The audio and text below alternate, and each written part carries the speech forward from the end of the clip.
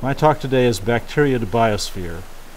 Gaia is Symbiosis seen from space. As a geographer, I'm interested in the interaction between humans and the natural world. Geographers have traditionally limited their studies to a temporal scale of centuries. However, my particular interest is evolution, which is measured at the temporal scales of geologic or deep time that range from ages to eons. From this temporal perspective, there is also a need to consider cycles at scales from tens of millions of years between extinction events to cycles of metabolism within cells that take a fraction of a millisecond. Darwin's On the Origin of Species and its so-called modern synthesis with Mendel's genetics provided the neoDarwinist context in which scientists, artists, and writers have done their work. Unfortunately, this neoDarwinist view of life and evolution is fundamentally outdated. This worldview models life as a structured hierarchy rather than a dynamic system, and it envisions evolution as a linear bifurcating process rather than an integrated interaction, a network, between myriads of life forms inhabiting the planet. This anthropocentric vision assumes that Homo sapiens, or in the gene-centered view, the human genome, is the pinnacle of the evolutionary process. It accepts anthropocentric descriptions, in particular competition, as the exclusive strategy for survival. This current worldview sensibility is captured in this line from the Big History Project under the heading, "What a Difference Humans Make." Quote, "In a time-lapse movie of the history of Earth, all the action takes place in the final split second." Unquote. I will argue that we have not sufficiently conceived of either the spatial or temporal scales upon which the main action of evolution and of biotic interconnection within nature take place. We have not appreciated the integral roles that the microcosmos, deep time, Earth within the solar system, and cycles of extinction have played in shaping life and its evolution. As Lynn Margulis said, we share a species-specific arrogance. Implicitly, most of us believe that our species is the standard by which all other life, extinct and extant, is measured, and that the single greatest division of life on Earth is between us and everything else. Contradicting our assumed exceptionalism, it is a difference in cell type that is in fact the single greatest division of life on Earth. The vast majority of life, 99% of which is unicellular, either bacteria, prokaryotes, or protists, organisms with nuclei and other organelles, eukaryotes. For the first 2,000 million years of life on Earth, there were no eukaryotes. During that time, bacteria evolved the entire repertoire of metabolism, the real action in evolution. To quote Lynn Margulis and Dorian Sagan, bacteria invented all of life's essential miniaturized chemical systems: fermentation, photosynthesis, oxygen breathing, and the removal of nitrogen gas from the air, achievements that so far humanity has not approached." Unquote. Metabolism is the essential flow of matter and energy through cells to build and maintain their structures and functions. The essentials for metabolism are a source of energy, a source of electrons, a source of carbon, and a terminal electron acceptor. It is the primary producers, the chemo and photolithoautotrophic bacteria, or those bacteria as symbionts within cells, who are able to use sunlight, rock, air, and water to produce the organic molecules on which the rest of life, the heterotrophs like us, depend. Life on Earth is radically interdependent and continues to evolve into highly integrated communities. These communities exist in the billions of trillions in the microcosmos, and those communities nest inside fewer larger communities as scales increase through niches, habitats, ecosystems, 882 ecozones, 14 biomes, to one biosphere. Symbiosis and symbiogenesis occur across the succession of nested communities. Symbiosis is ecological. It is defined as a physical association between organisms of at least two different taxa that endures for most of the life of at least one of them. In cases where symbiosis leads to evolutionary change, such as new behaviors, new structures, new tissues, new organs, new species or higher taxa, then symbiogenesis has been demonstrated. Symbiogenesis often takes great spans of geologic time, but it has been documented in the laboratory, and in nature it happens in a swallow. That is, when one organism or symbiont ingests but does not digest another organism. Instead, that ingested organism or symbiont forms an endosymbiosis. It is said that every scientific idea passes through three stages. First, it is ignored or ridiculed. Second, it is violently opposed, claimed to be of only minor importance, or said to be out of date. And third, it is accepted as self-evident. We knew it all along. When symbiogeneticist and evolutionist Lynn Margulis proposed that mitochondria, the energy-producing and oxygen-respiring organelles of eukaryotic cells, and chloroplasts, the photosynthesizing organelles of algae and plants, had once been free-living bacteria rather than the result of gradual mutation, her paper was rejected by over a dozen peer-reviewed journals.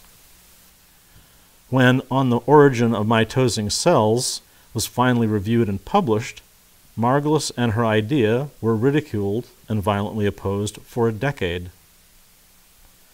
When technology and research provided undeniable proof of her theory, symbiogenesis was begrudgingly allowed into biological texts. However, neoDarwinist evolutionary biologists, such as Richard Dawkins, continued to assert that the role played by symbiogenesis, while important, had been rare and occurred millions of years ago.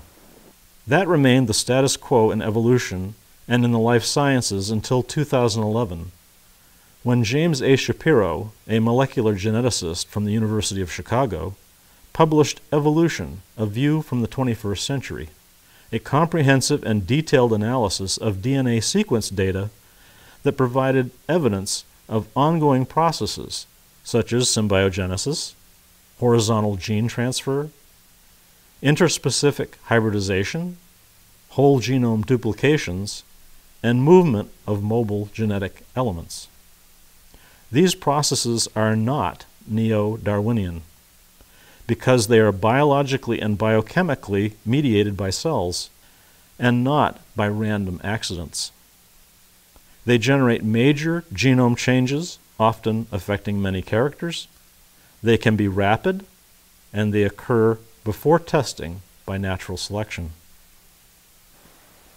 In late 2012, A Symbiotic View of Life, We Have Never Been Individuals, was published in the Quarterly Review of Biology.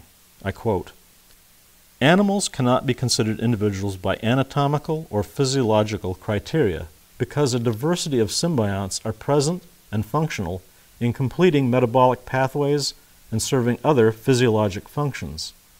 Similarly, those new studies have shown that animal development is incomplete without symbionts. Symbionts also constitute a second mode of genetic inheritance, providing selectable genetic variation for natural selection. The immune system also develops in part in dialogue with symbionts and thereby functions as a mechanism for integrating microbes into the animal cell community." Unquote. In early 2013, Animals in a Bacterial World, a New Imperative for the Life Sciences, appeared in the Proceedings of the National Academy of Sciences, United States of America. I quote, "The ecosystem that is the individual animal and its many microbial communities, the holobiont, does not occur in isolation, but is nested within communities of other organisms that in turn coexist in and influence successively larger neighborhoods comprising ever more complex assemblages of microbes, fungi, plants, and animals. The examples come from animal-bacterial interactions, as described here, and also from relationships between and among viruses, archaea, protists, plants, and fungi. These new data are demanding a re-examination of the very concepts of what constitutes a genome, a population, an environment, or an organism. Similarly, features once considered exceptional, such as symbiosis, are now recognized as likely the rule." Unquote. A radical new synthesis is taking shape. Integrative or symbiotic biology and the third way of evolution. This paradigm shift became of note in science in 2014 with headlines about microbiomes and the surprising new findings about the fact that we humans are ecosystems or communities. We are holobionts, not individuals. Bacteria outnumber our eukaryotic cells 10 to 1. As Scott Gilbert puts it, we are all lichens.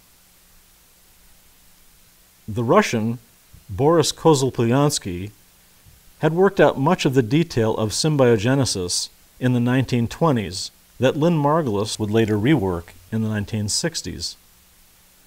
The Russian Vladimir Vernadsky had described in his 1926 book, The Biosphere, the effects of living matter that James Lovelock would also discover and advocate, and on which Lynn Margulis would collaborate as the Gaia hypothesis. Gaia is a theory of the Earth within the solar system. Gaia is a complex, far from equilibrium thermodynamic system. In such systems, the move toward order tends to be distributed over all of the components of the system. The more this is the case, the more robust or resilient the system is likely to be. Gaia is a huge system, but the vast majority of active components are single-celled organisms, rather than organisms that are big like us. Gaia also includes in the crust of the Earth all the bygone biospheres, the solar energy stored by life, the propagules and dormant life forms that can survive for decades, centuries, or longer, and below polar ice, in caves and other isolated refugia, life is protected for millennia. Systems produce emergent properties from their dynamics, performance, interaction, or context that are more than the sum of their parts. The Gaia hypothesis has been critiqued, debated, modeled, researched, revised, and expanded over the past 46 years, becoming Gaia theory. It is stated here with its 4 major emergent properties. Over 30 million types of extant organisms, descendant from common ancestors and embedded in the biosphere, that directly and indirectly interact with one another and with the environment's chemical constituents, form a homeoretic, biotic planetary regulatory system within physical limits. They produce and remove gases, ions, metals, and organic compounds through their metabolism, growth, and reproduction. These interactions in aqueous solution led to the modulation of the Earth's surface temperature, acidity, alkalinity, and the chemically reactive gases of the atmosphere and hydrosphere for over 3,200 million years. Gaia is the only scientific explanation for the survival of life on Earth given 4,500 million years of stellar evolution and an estimated 25 to 30% increase in solar radiation. Radical changes in redox states, such as the Great Oxidation Event. Geologically lengthy periods of stasis through perturbations, large and small, fast and slow, hot and cold, and repeated cycles of mass extinction. The alternate explanation is that survival of life is the result of random accidents. We are in the midst of a mass extinction. What prediction can we make from the Gaian perspective? The scale of evidence comes from the microcosmos, but this is the depth to which these large-scale phenomena reach. Foraminifera, or forams for short, are single-celled amoeboid protists that form shells called tests. Forams have left an incomparable fossil record, so complete that they are used as index fossils to divide periods of time over the past 570 million years. Paleobiologist Martin Brasier, an expert on forams, found that their test revealed that they repeatedly evolved species that housed photosynthesizing algal, diatom, and dinoflagellate symbionts within increasingly large and more elaborate tests over millions of years between extinction events. Quoting Brasier, using the same rules for tracing the evolution of foram symbioses through deep time, we can discover that these great cycles from calamity to calm and back to calamity again have taken place numerous times over the last 300 million years. And one or more of these cycles can be traced within no less than 40 separate lineages. Not only that, but they have always followed the same tragic trajectory. They have always resulted in the total collapse of symbiotic forms. It is an alarming pattern. Indeed, it is so regular, it is almost a prophecy." Unquote. Brasier notes that in this pattern there is nagging evidence that extinctions do not neatly coincide with the arrival of an asteroid, a volcanic eruption, methane burp, or other presumed cause. Instead, the cause is what Brasier calls the Sphinx within. To quote Brasier, "In the case of ecosystems, long periods of stability and hence of predictable conditions encourage ever greater efficiency and specialization, perhaps to the point where there is almost no slack left in the system. Every resource is shared and channeled, and the system is exquisitely dependent on this finely tuned state. But when conditions change, there is nowhere left to run.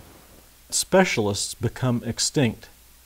Maximum efficiency proves fatal." Looked at in this way, it may be unsafe to say that Darwinian natural selection of species is truly about the survival of the fittest. That is, if we take fittest to mean the most efficient.